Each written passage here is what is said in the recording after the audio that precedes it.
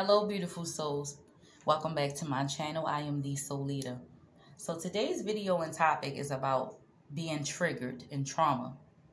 I wanted to share with you something that I really didn't want to tell you. I always reiterate how I have to be vulnerable and how the Lord keeps telling me to share things with you to help you with your healing process because it also helps me. This is a really personal moment. And today I was triggered, and it took me back to the first time that I was with child. And during my first pregnancy, I was really alone. I had no guidance. I had nobody.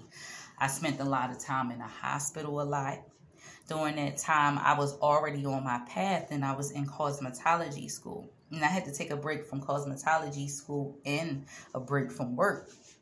And that was triggering too, because before I ever got pregnant, about a year or two before then, I had to make a decision whether to lead a salon or focus on having a roof over my head. And I chose to have a roof over my head, even though having, being in a salon has always been a dream of mine.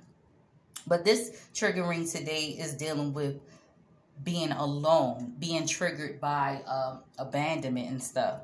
I'm not saying I'm completely abandoned, but I really understand why certain people are no longer in my life and why I'm having these feelings of feeling alone. Although I know I'm not alone because the Lord is with me. Now, during that pregnancy, being in a hospital, nobody really came to see me. Now, there were, my mom came through. But during that time, there was someone else, I hate to say it, that left me hanging a lot, treating me very poorly. And that was my first experience, something that I was supposed to enjoy. And, I didn't enjoy it at all. I cried a lot. I was hurt a lot. And I was in a lot of pain. And I'm sharing that with you because I know that there's someone out there that's with child or maybe already have children.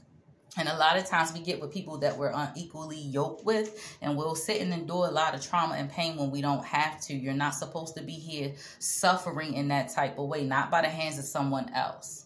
That's not the type of suffering you're supposed to be enduring. And we have these children, and we do it alone. We take care of them alone. We spend every dime we got. It's like some of us mothers and some dads as well, because we have neglectful mothers too. Who have to do it all alone. And sometimes it comes a time when you might be a little too prideful to ask, but that one time you ask, it's like no one's there, no one's knocking at your door, no one's reaching out a hand. But during those times, you should turn to the Lord, because even though sometimes you may not get an answer right then and there, the Lord knows what you need, and the Lord will supply your needs. So today, the Lord and I was talking, and I told God how I'm afraid of being vulnerable. And this is something I'm never afraid of. I'm always like an open book, because anything that is not something for others I do keep to myself. But I cried about this morning. I broke down. I've been up since 5 a.m. because the Lord kept telling me I got to talk about this one part. He's saying, you're not telling all your testimony. There's so many stories you have, and you're not tapping into it off of not wanting people to know your business. But at the same time, the things that you went through, some people haven't even gotten through. Some people don't even have that kind of strength. He said, and I'm equipping you to do this. So know that I'm walking with you while you're doing it, okay? I don't tell y'all this to tell on other people or to just had something to say. I don't tell you this to get any views. I don't share all of this for money or nothing, because I get no money from doing this, okay? So, I was telling the Lord honestly that I'm afraid that, and he said, what are you afraid of? Are you afraid of speaking up? And I said, yeah. And I know I tell you all to speak up, but this was one thing I've always been afraid of speaking up. I have not even spoken of this in 9 years. My daughter is 9 now. And he used to ask me if speaking up, am I afraid that speaking up will release me? And I told him maybe so. And he said, then speak up. You're going to move mountains. Are you ready to move mountains? And I answered, yes. I do this for you because it helps me too. That's why In most of my videos, I say, let me help you, and together we can help one another. We all have been through things, and we all can learn from one another. We all know pain, but many of us don't know healing.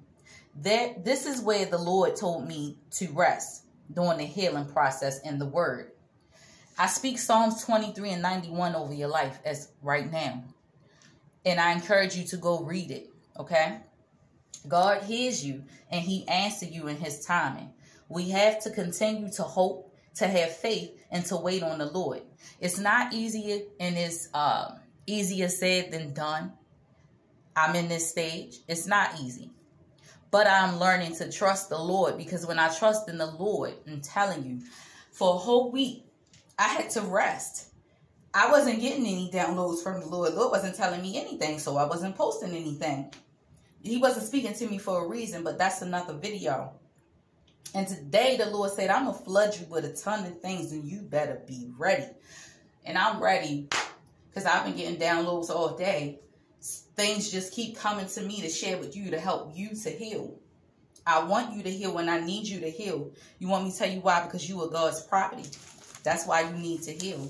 You need to heal so you can get on the path to righteousness. You need to heal so that you can be free. So you can be free of bondage.